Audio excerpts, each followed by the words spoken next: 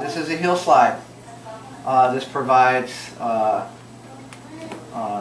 hip flexor strength, some strength in the hamstring, but also some flexibility in the knee. So it's a good warm-up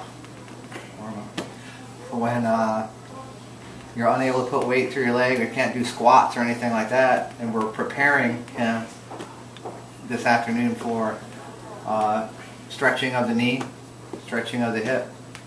So it's blood is flowing within the muscles that you're working. It's fatiguing the muscle, so it'll be a little bit more prepared for a stretch and might get a better result as far as range of motion.